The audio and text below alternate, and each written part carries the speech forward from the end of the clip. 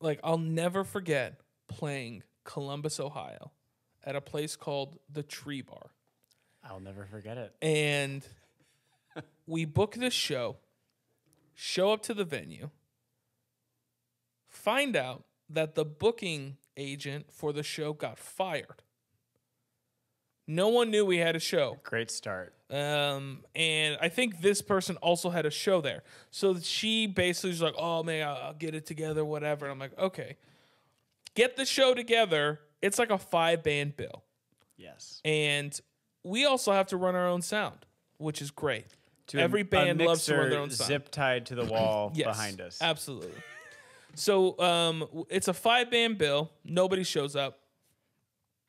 We play. None of the bands are even in the room. We're playing to like one polyamorous couple in the corner, you know, like trying to grow their chia pet or whatever they're doing. And I was like pissed because it's like there's common courtesy when you're playing a show. It's like if there's an out of town, at least watch some of it. I'm not expecting you to stay out there. Yeah. At least watch some of it, because what pisses me off the most is when I don't see you in there, and then after the show, hey man, you guys are so great, great set. Fuck you. Don't even talk to me if you That's haven't right. watched it. 100%. It'd be nicer. I would rather you, just don't even say anything to me. Just say, I really needed a cigarette. Yep. I'd be fine. And I'm like, no, a cigar, dude. I'm playing 45 minutes, okay? Jeez.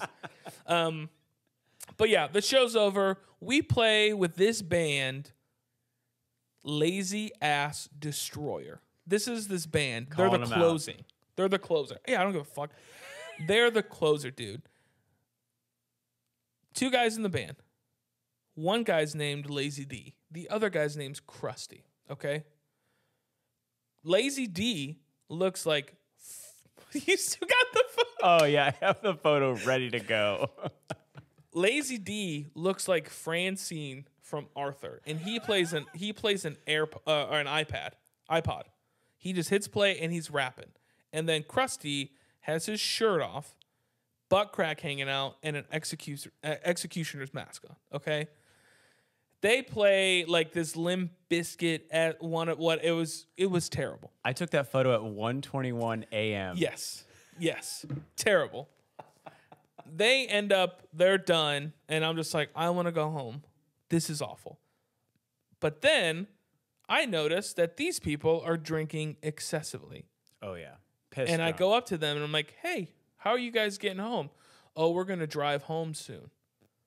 And if you know me, I'm not, and generally speaking, I'm a fairly passive person. I don't like conflict. But I have a problem when people are fucking stupid and drive drunk, okay? Huge problem. So me being non-confrontational starts to be like, hey, well, why don't we call you a cab or this? They start like start going back and forth, and it's getting heated. And then I remember this guy was like, "Dude, what's your problem? Did you have some family member die from a drunk driver?" And I'm like, first of all, fuck you. Second of all, kind of, because I think my sister just got hit by a drunk driver like not that long ago.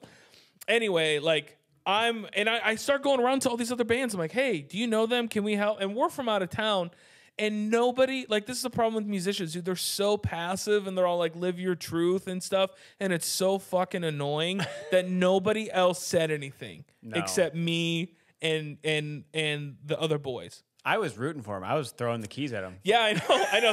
Scooter was just like, yeah, come on, drive. I was like, give this king his keys. And then it gets all heated. And then this poor bartender, dude, she's there by herself. Oh, I remember her, yeah. And she's just like, these 3 guys are like about to get in a fight, and she's like, you just gotta go. So we got kicked out of the bar, and then we just called the cops and like let them know about this. They probably didn't do anything because they were probably like, you know, drinking on the job. Yeah, too. they're probably, you know, patrolling a black neighborhood, you know, for the 12th time.